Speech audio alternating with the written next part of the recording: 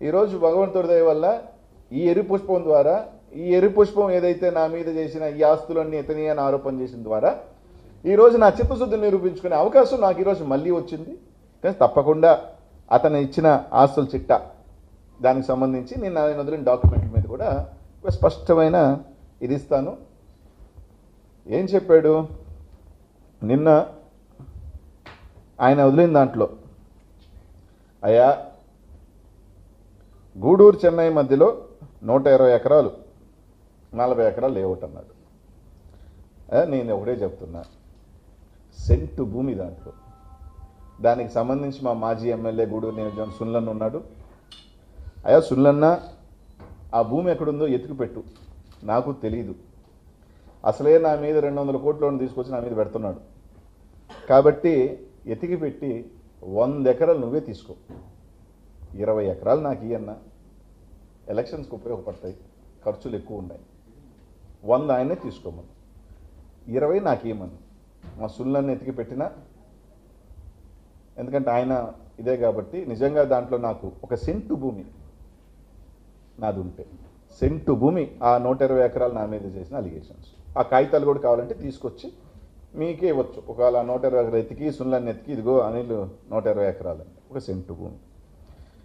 తర్వాత బృందావనంలో 4 ఎకరాలు విలువ 25 కోట్లు. అయ్యా నెల్లూరు పొగతోట బృందావనంలో 4 ఎకరాలు ఏడైనా మీ పత్రికా విలేకరులందరూ పోయి చూడండి అయ్యా.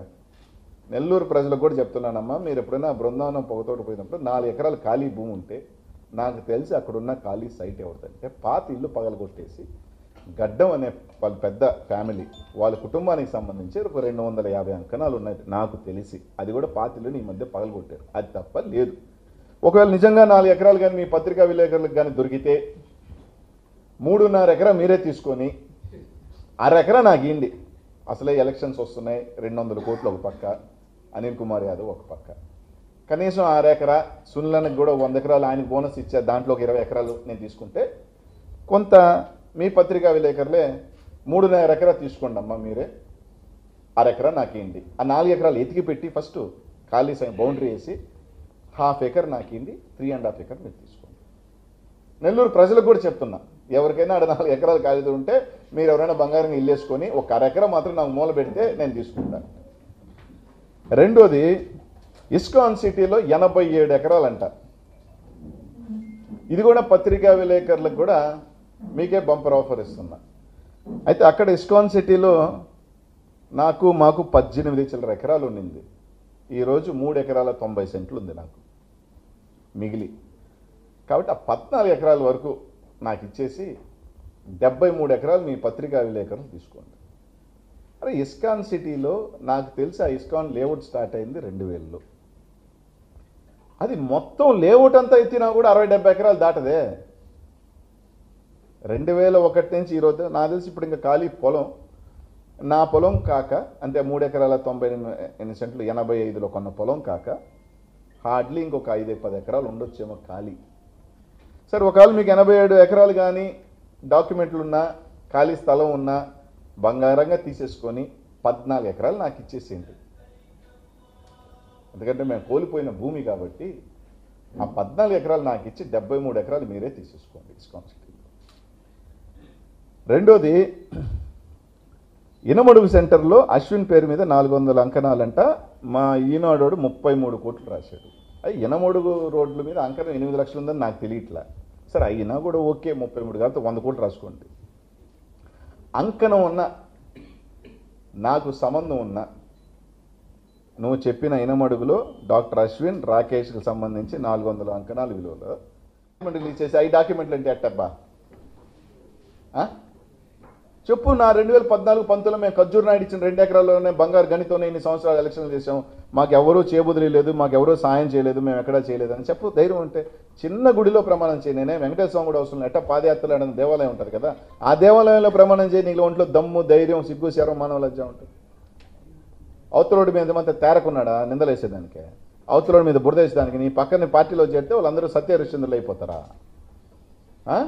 కనీసం ఇచ్చినోడికైనా బుద్ధి లేదనుకో, బా వాడు ఎవడో కానీ ఇచ్చినోడు నా శ్రేయభిలాషనయ్యా పాపమా పాపం ఏదో చేయాలనుకున్నారు. నేను సామెత చెప్తుంటా, ఇప్పుడు చెడపక రాసి చెడేవుని.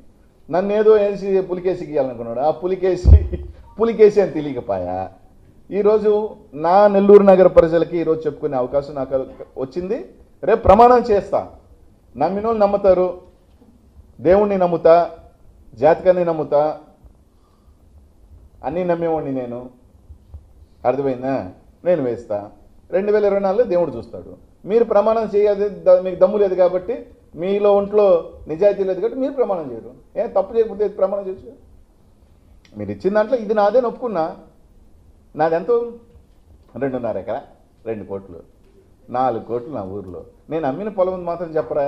2019 నవంబర్లో అమ్మానయ్యా. అది చెప్పరా?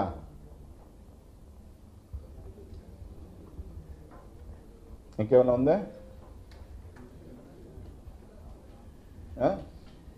మాలేసుకొని చెప్పా. 3,000 కాదు, 300 కాదు, 30 కోట్ల రూపాయలు కూడా నేను సంపాదించుకోలేదు ఆస్తులు అని మాలేసుకొని చెప్పాను నేను. అది అనిల్ కుమార్ యాదవ్ అంటే. రేపు కూడా ఎంటల్ స్వామి, రేపు 10 గంటలకు మీరు అందరూ కూడా రండి. ఈరోజు నేను చెప్పిన ప్రెస్ మీట్లో అతను వేసిన అలిగేషన్స్లో తూచా తప్పకుండా ఒక అక్షరం కూడా తప్పు కాదు. నా మీద వేసిన ఈ లేఅవుట్లు ఏదైతే గూడూరు 120 ఎకరాలు, 58 ఎకరాల లేఅవుట్తో నాకు సంబంధం లేదు. బృందావనంలో 4 ఎకరాలు, ఇస్కాంచిలో 85 ఎకరాలు, సాదావారిపాలెంలో పొలం, అల్లీపురంలో పొలం, అలాగే రాకేష్ అశ్విన్ పేరు మీద ఉన్న 400 అంకణాలు. ఫస్ట్ కార్పొరేటర్లు ఎవరు, నాయకులు ఎవరు తెలుసుకోమని ఆ పప్పుని. మా ఫీల్ అయిపోతున్నాడు మా కార్పొరేటర్. కష్టపడి గెలిస్తే నా సౌకర్యంగా మా పేరు కాబట్టి ఏ పేరు చెప్తున్నాడు అని మా కార్పొరేటర్ ఫీల్ అవుతున్నాడు. అబ్బా బాధే కదా, ఒకరు గెలిస్తే ఒకరి పేరు చెప్తే ఎవరికైనా.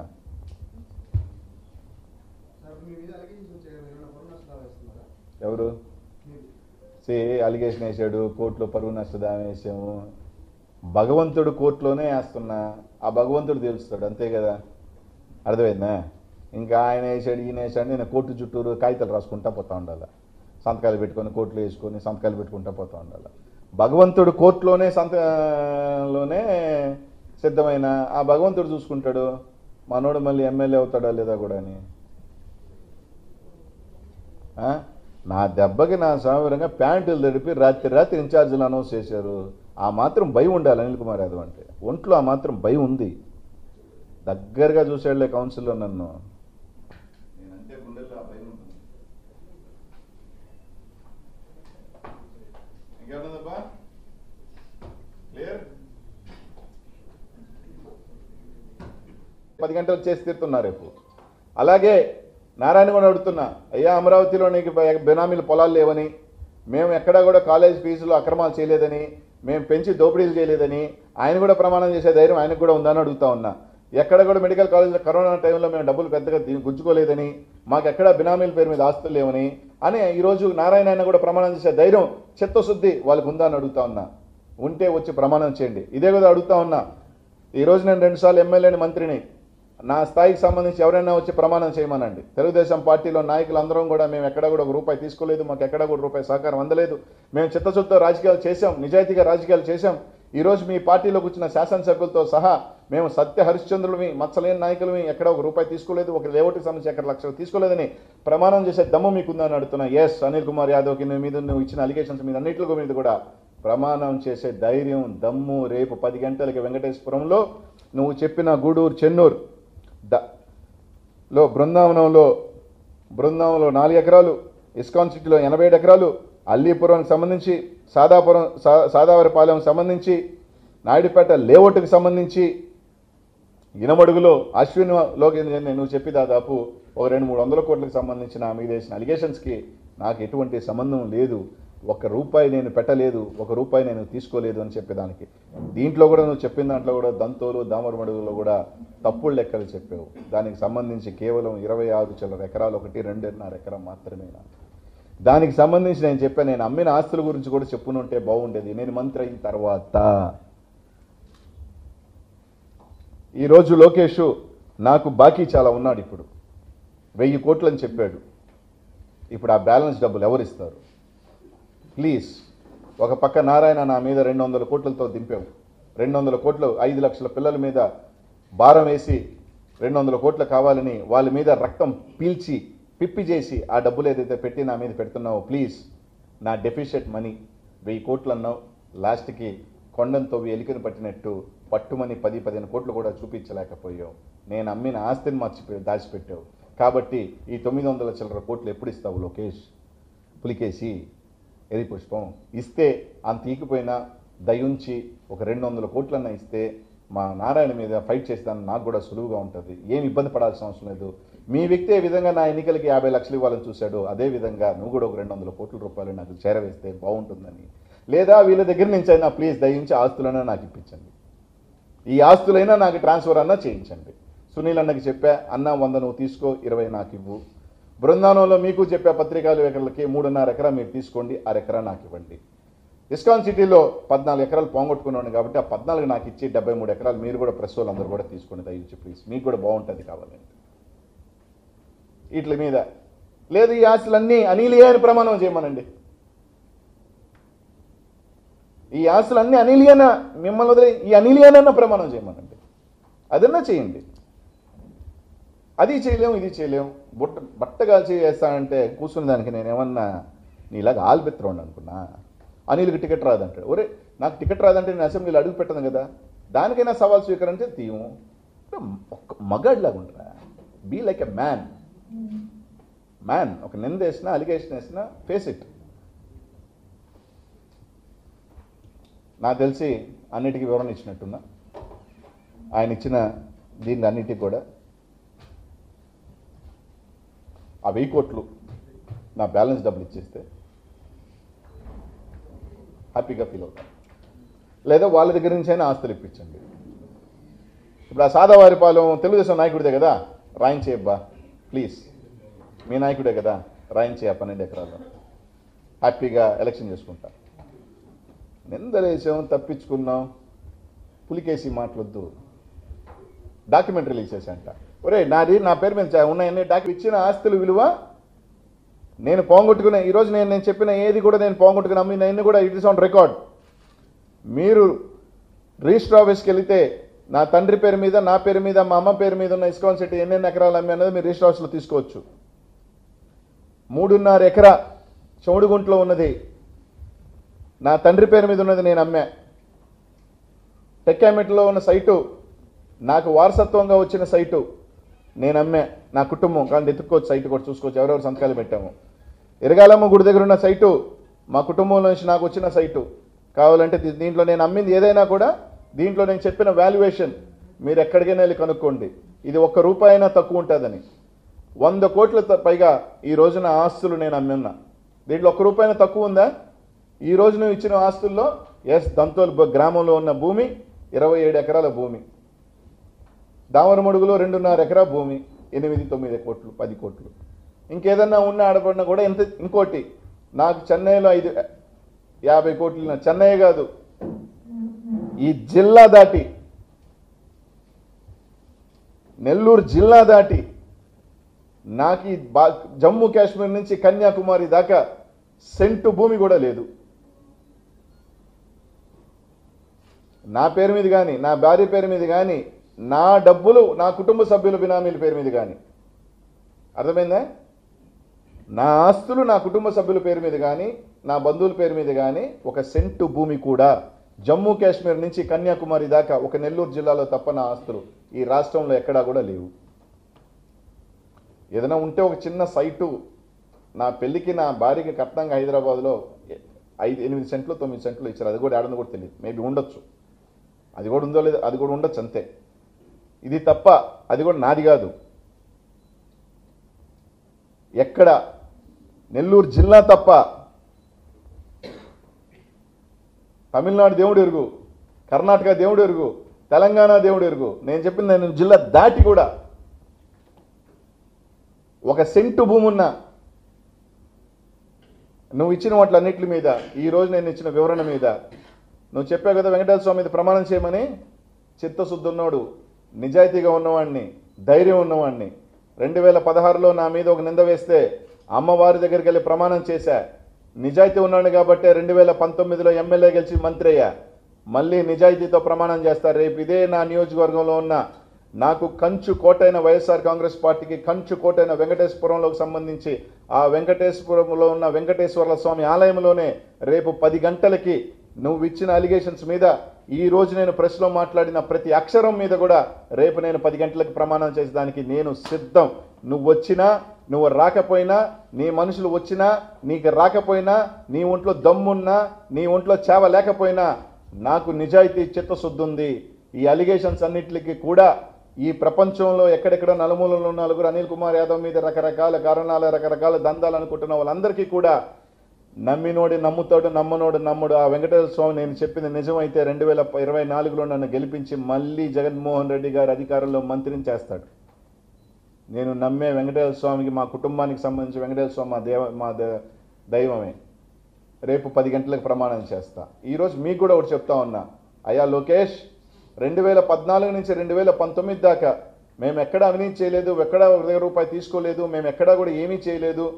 మేము మా ఖర్జూరపు నాయుడు ఇచ్చిన 2 ఎకరాలలోనే ఇన్ని సంవత్సరాలు మేము రాజకీయం చేశాము. ఆ ఖర్జూర నాయుడు ఇచ్చిన 2 ఎకరాలలోనే మాకు బంగారు గని పడింది.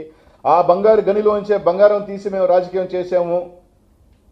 మేము ఎక్కడా చేయలేదని నేను వెంకటేశ్వర అవసల పాదయాత్రలో ఎక్కడన్నా చిన్న దేవాలయం ఉన్నా కూడా ప్రమాణం చేయి. నీలో నిజాయితీ ఉంటే నువ్వు లోకేష్ కాదు, నువ్వు పులికేసి కాదు, ఎర్రి పుష్పం కాదు, నేను లోకేష్ అంటే ప్రమాణం చేయమని అడుగుతా ఉన్నా. ప్రమాణం చేసే ధైర్యం నీకుందా అని అడుగుతా ఉన్నా. ఇవన్నీ కూడా మీ విజ్ఞతకు వదిలేస్తా. అట్టని చెప్పి మీరు చేయరని నేనేం చేయను కదా. రేపు పోతన ప్రతాప్ రెడ్డి ఎవరంటే వినాల్సిన బాధ్యత మీకు కూడా ఉంది.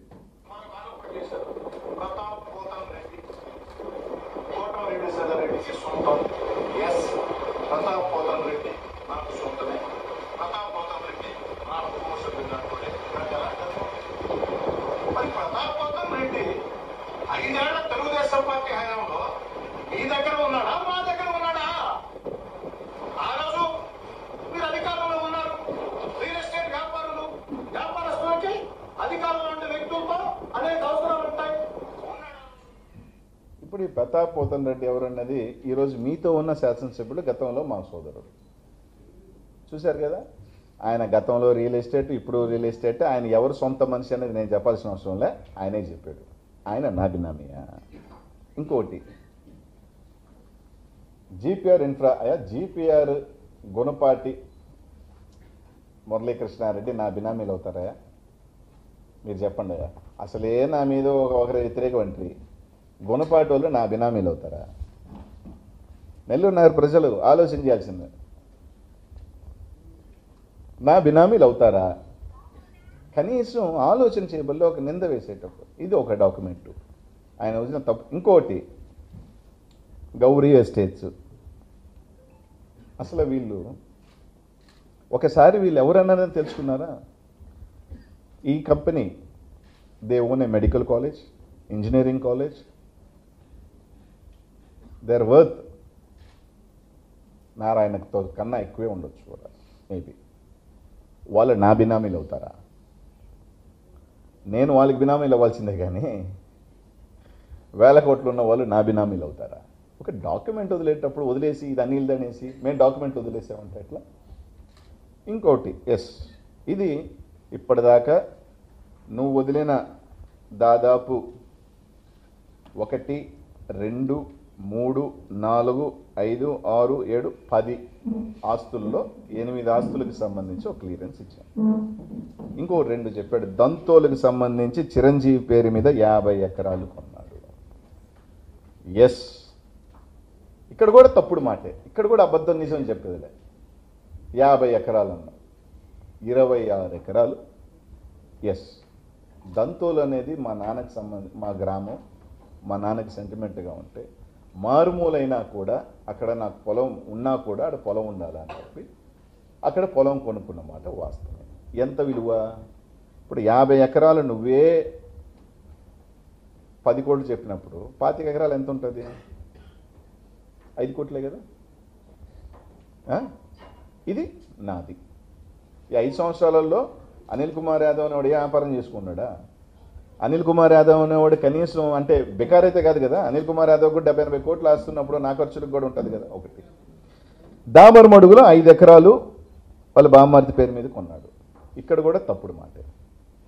5 ఎకరాలు కాదు నాయన, 4 కోట్లతో. 2.5 ఎకరా వర్త్ 2 crores. నేను కొన్నప్పుడైతే ఇంకా తక్కువే, ఈరోజు పెరుగుండొచ్చు. అంటే ఈరోజు నువ్వు చెప్పిన 1000 కోట్లలో నువ్వు తేల్చిన ఆస్తులు ఎంత?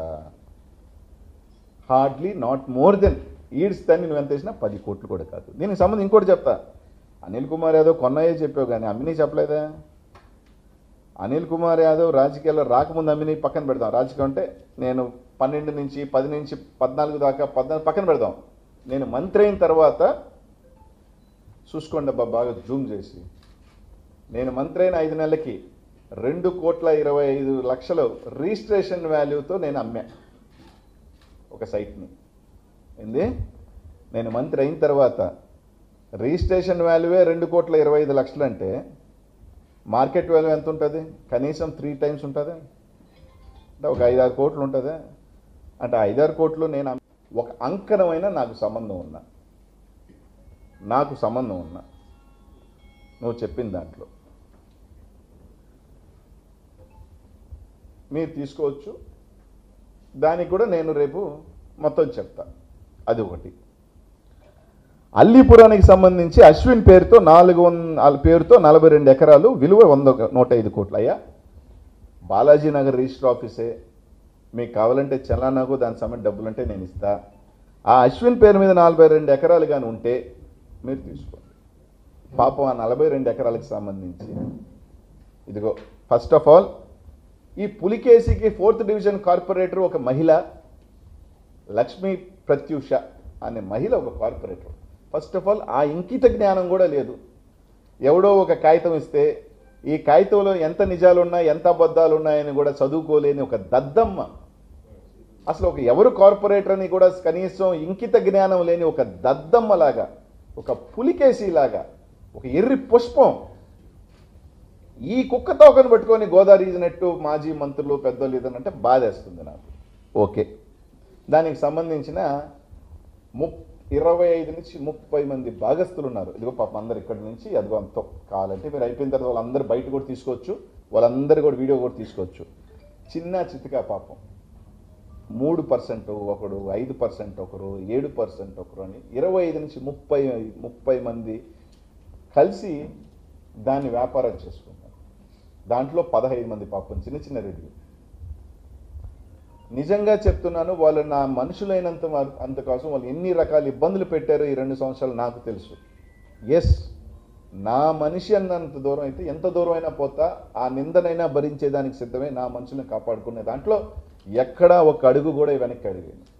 దాంట్లో ఎవరెవరు ఎంతెంత పెద్ద మొత్తాలు తీసుకున్నారో ఈరోజు మీ పక్కన ఉన్న వాళ్ళు గుండె మీద చేసుకొని చెప్పమను. ఆ లేఅవుట్లో ఎంత పెద్ద పెద్ద మొత్తాలు తీసుకున్నారో ఈరోజు మీ పక్కన సత్యహరిశ్చంద్రులాగా ఉన్నారో దానికి సంబంధించి ₹1 పెట్టుబడి అయినా నాది ఉందా?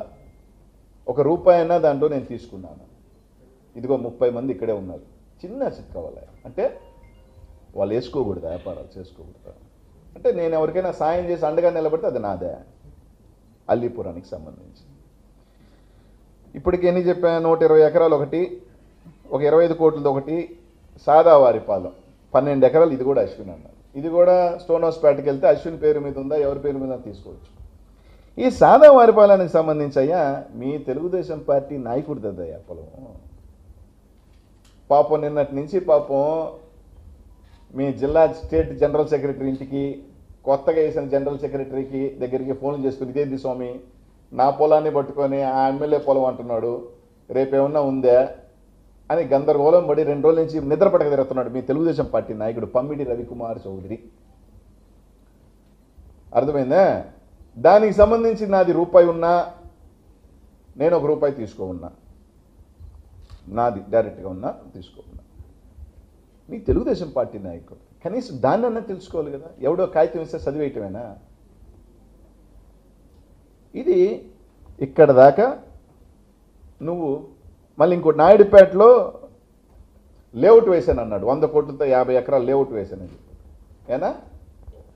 ఒక లేఅవుట్లో సంబంధించి ఆ లేఅవుట్లకు సంబంధించి నాది ఒక చిన్న ప్లాట్ ఉన్నా కూడా దానికి కూడా 100 కోట్లకు సంబంధించి నేను లేఅవుట్ వేసేసాను, నా బినామీలతో లేఅవుట్ వేసాను అని అన్నాడు.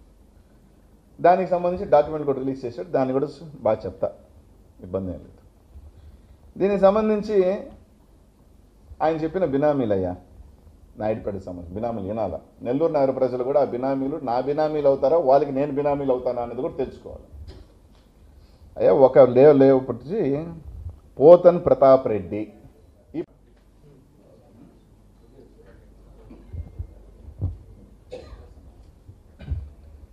మా పులికేసి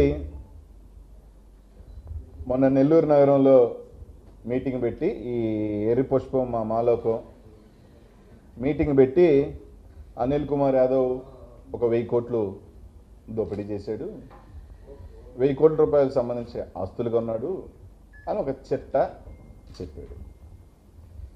సరే, చెప్పిన తర్వాత నెక్స్ట్ రోజు నేను ప్రెస్ మీట్ పెట్టి, అయ్యా మనం వెంకటేశ్వర స్వామి దగ్గరికి పోదాం,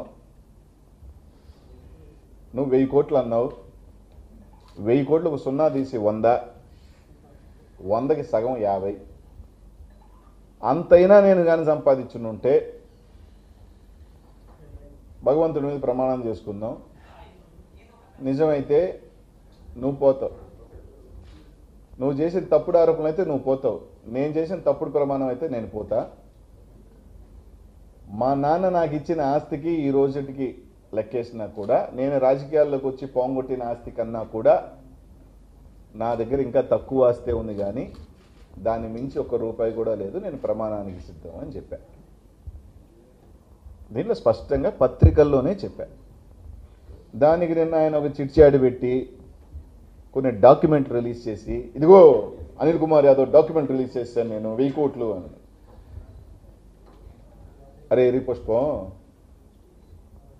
పులికేసి ఇందుకు చెప్తుంది, నేను కుక్క తోక పట్టుకొని గోదావరి ఈదినట్టు నేను ఈదితే ఈ రాష్ట్ర ప్రజల నాయకులకు కానీ మీ పార్టీలో ఉన్న నాయకులకి, ఒక స్థాయి ఉన్న నాయకుడు నీకు ఆ స్థాయి లేదు అని మరోసారి నిరూపించుకున్నావు, నీది గల్లీ స్థాయి అని. ఒక స్థాయి నాయకుడు ఒకటి మాట్లాడితే ఒక క్రెడిబిలిటీ, ఒక వ్యాలిడిటీ ఉండాలి, నీకు ఆ స్థాయి లేదు. ఎందుకంటే ఒకసారి కూడా శాసనసభ్యుడిగా గెలవలేని వాడివి, శాసనసభ్యుడు అని కూడా పలకలేని వ్యక్తివి నువ్వు.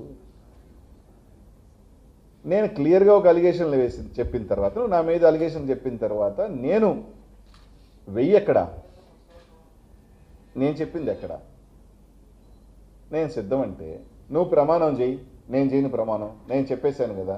నేను ఎక్కడో అలిపి రాజశేఖర్ మీద చేసా, ఆయన నువ్వు ఆయన మీద చేసావు, నువ్వు నా మీద చేసావు, నేను అలిగేషన్ నా మీద వేస్తే నేను ప్రమాణానికి సిద్ధం అయ్యా, నువ్వు ప్రమాణానికి సిద్ధం అవ్వాలి. సరే, కాలేదు.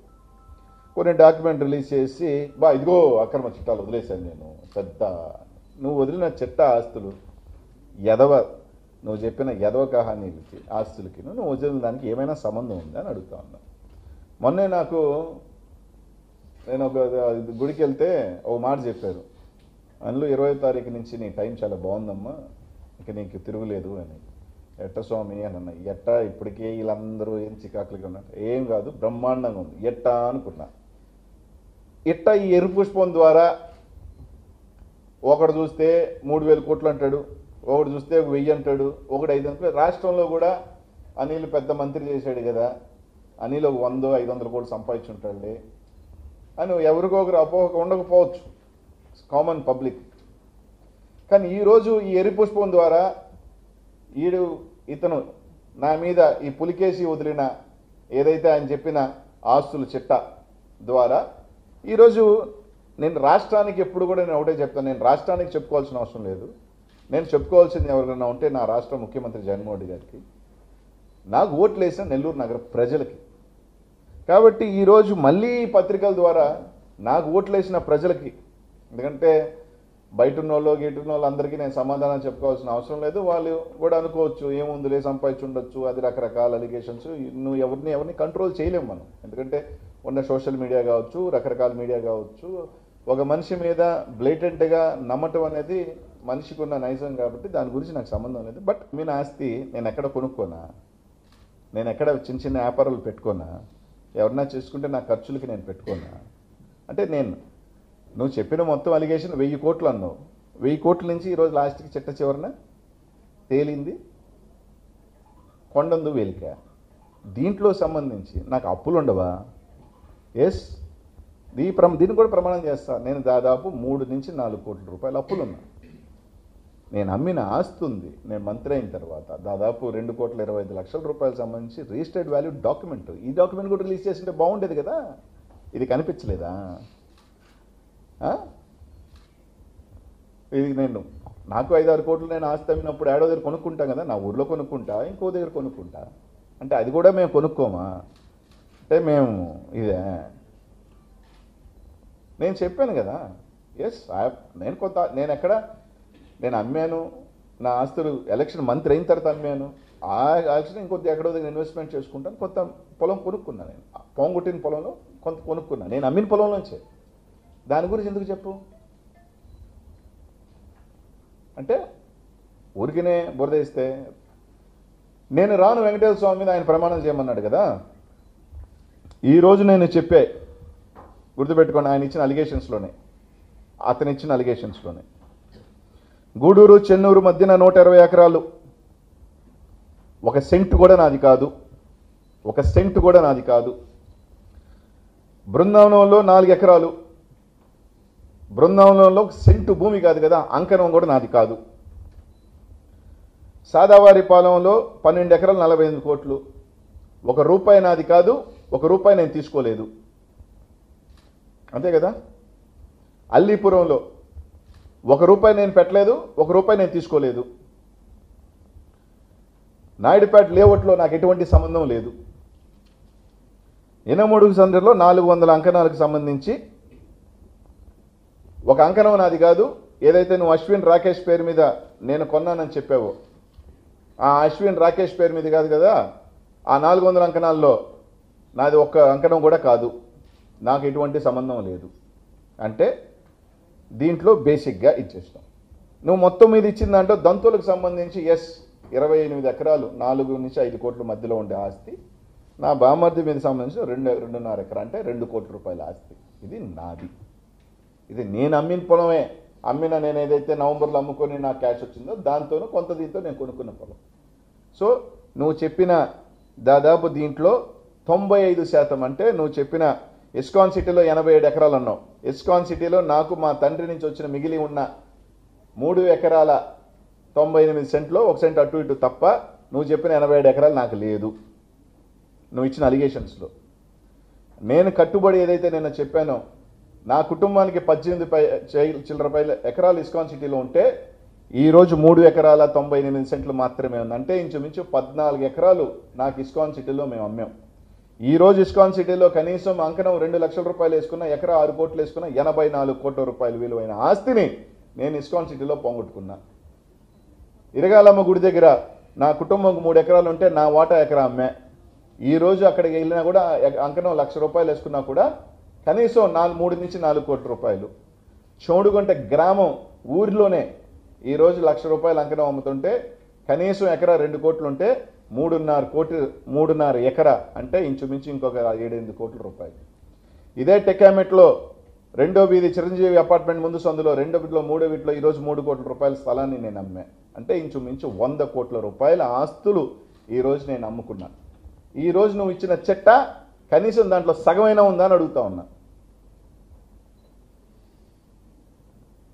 మీరు అన్నారు కదా 1000 నా తండ్రి ఇచ్చిన ఆస్తిలో ఈ రోజుటికి